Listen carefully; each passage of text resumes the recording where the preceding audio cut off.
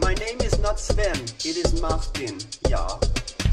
Hey, so I'm watching the footage from what they call the soccer catastrophe happening in Egypt tonight, where 74 people right now are confirmed dead after a game in the highest soccer league between Al-Masry that beat the top team Al-Ahly, which was a big upset. And what happens is that supporters of the winning team storm the field and starts attacking players, starts attacking security, and 74 people are confirmed dead after being knifed down. The stadium is set on fire, people are being stomped to death, and you're just looking at it and it's like there's no logic at all. I mean, why, if your team, which is sort of a sucky team, beats like the best team, why would you then storm the field and do this?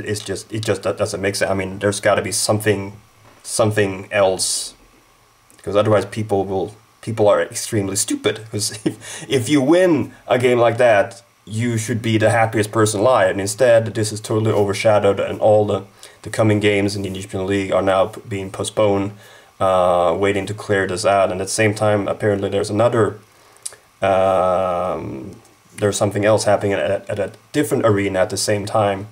I mean, we do know that the situation in Egypt, although people are talking about it's been 1 year since they were liberated, well, they changed government into a military instead, so there's bound to be something underlying, but this is just insane.